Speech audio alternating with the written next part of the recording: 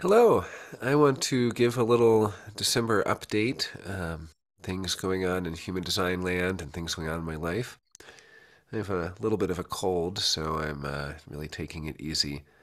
As an undefined spleen, I always kind of think of colds as a necessary adjustment for my immune system getting new information. I know that Ra said the undefined spleen, it's actually natural and healthy for them to get colds because it allows them to kind of adapt and adjust. And the important thing is that they don't try to push through the cold, but they actually use that as downtime.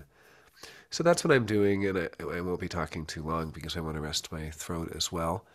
But yeah, just a few updates. We just finished the High Desert Human Design Winter Respite. It was really fun. We had about 25 people at different times.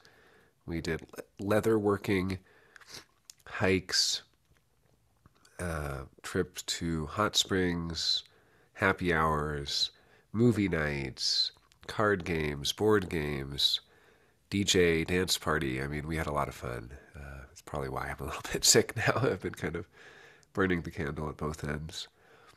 And yeah, it was just a really sweet time. So if you have the chance to make it to a future winter respite, I highly recommend it. They are free, and you just have to be in Santa Fe at that time to be included. So it's not really, it's not like the HDHD main event that we have, which will be in September, I think September 18th this year. So yeah, well, I'm a little sicker than I thought. Now that I'm now that I'm starting to talk, I'm starting to hear my own congestion. You know what really helps is Topo Chico. I love Topo Chico.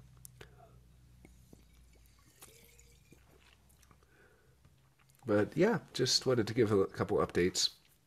I wanted to give a shout out to the Human Design Rave Festival.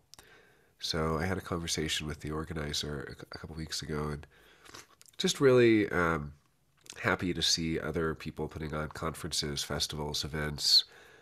It really looks like a good one, a really great lineup. I love their marketing and their graphics and images are just so fresh and hip. It just kind of makes me happy to see. HumanDesignRaveFestival.com you can check out. That'll be next month. It's in about 5 weeks, so January 17th to the 22nd. It is in Bulgaria, but you can also tune in online. They sell online tickets, and then they also have a lot of online people there. Let me check out who is on. So they have a main stage, maximum capacity 250, and a second stage with capacity 20. Organized by Julia Krakova. That's who I spoke with. Veronica de Boer and Julia Fruchtenbein.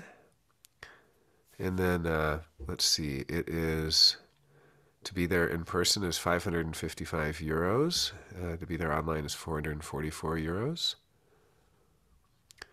So, not cheap, but there's nothing else like it in the world, right? So, um, it's kind of if you are passionate about human design, and you know I'm interested as well. I have a hard time being online too much. I have a hard time doing too many Zooms. I teach my Zoom class already, so I'm not likely to sign up unless I can go in person.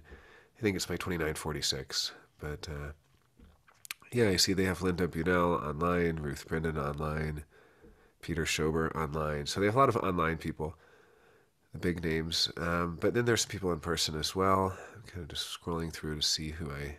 Therese Jagersberger online. Nisarg will be live. Very cool. Peter Berv online. Jakub Stratetsky will be online. So it looks like it's predominantly online, at least for the big names.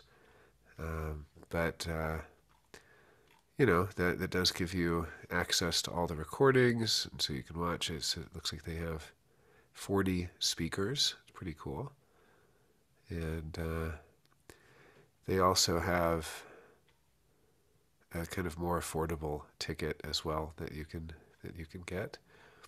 Either way, it just looks like a lot of fun. I mean, I would love to go there in person. That's what I would be mostly into, because 2946, experiential, adventure, I can't sit through 40 hours of Zooms. I mean, I do so much Zoom already, and when I do consume audio, it's typically raw. Um, Although every now and then I'll get into someone else. I'll listen to some Alok audios or things like that, or Genoa. Ah, wow, I'm a lot sicker than I thought. I really didn't realize when I started this little recording that I am quite under the weather. But yeah, definitely check out humandesignravefestival.com. They just have a really nice design. I'll go ahead and share that. Very, very fresh design. I love this cut up style and the colors and all of it. It's just really good. So definitely worth checking out. The other person I wanted to give a shout out to is Alex Negrete, who did a really cool past life regression, which is actually like an understatement. What Alex does, he uses the quantum techniques of Dolores Cannon, QHHT. So QHHT, quantum healing hypnosis, and the quantum healing hypnosis technique.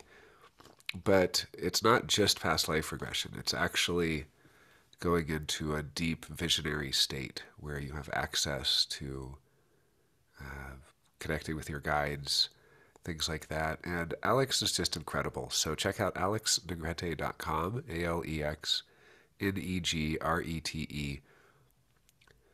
I was really blown away because I've done some Akashic Records work and things like that in the past, but this was really profound. We had about 5 or 6 different scenes over around 6 hours. Great conversations before and after. Alex sent me transcripts and actual recordings so I could listen back to some of it, and really profound. I actually had a very deep sense of comfort during that. Some of it was heavy, some of it can be emotional. It can make you cry, or it can make you feel things that you felt, that your personality has felt in different lifetimes, and that have left echoes in this lifetime, or have left impressions on you. So it is powerful work. I actually got to go to Shambhala during that, which was really special, and work with Sanat Kumara, who is kind of my chief that I follow. So very special. But I definitely recommend checking out Alex Negrete.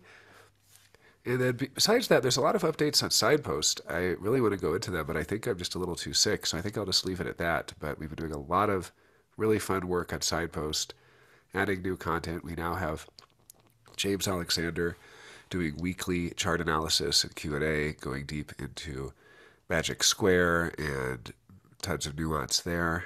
We've been doing the Human Design Catalyst every week, which is now a Signpost event. We have weekly transit reports from Richard Corbett. We have 4 hours a week of audio content from Michael Steenbeck-Littman, where he's been interviewing people like John and Amy, who are just guests on his show, and Brynja Magnuson. We also have 2 hours a week of audio content from James Deans, where he just interviewed Richard Beaumont. We are adding a radio program from Monique Sampedro.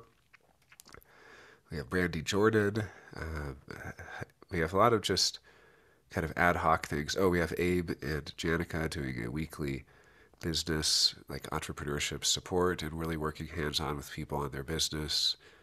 I mean, really, it seems expensive for $100 a month, but then you realize you're getting like so many hours of coaching. It's actually the best now because we're small enough that you could pretty much get like free readings every week and free coach. I mean, not free, but it's very, very affordably. I mean, for only for $100 a month, you're getting over 40 hours of potential content, which is just incredible. I do keynoting sessions. I'm always on Mike's shows, kind of chiming in. I jump in on a lot of shows. I'm really liking the audio format too. So we probably are about 70-30 or 80-20 Zoom to Discord right now, meaning that around 80% of our content is on Zoom. So the majority of it is Zoom. And I'm fine with that. I mean, I do a lot of Zooms, but it also makes sense when you're doing a lot of chart analysis and hands-on and group discussion and stuff. But I really like Discord audio because I can leave it on like the radio and just do stuff around the house. So it's become part of my daily ritual to kind of turn on audio and work. And on Tuesdays, I tune into Mike. We also have Mark Germain on Tuesdays and on Thursdays. Mike on Tuesdays and Thursdays. James on Wednesdays.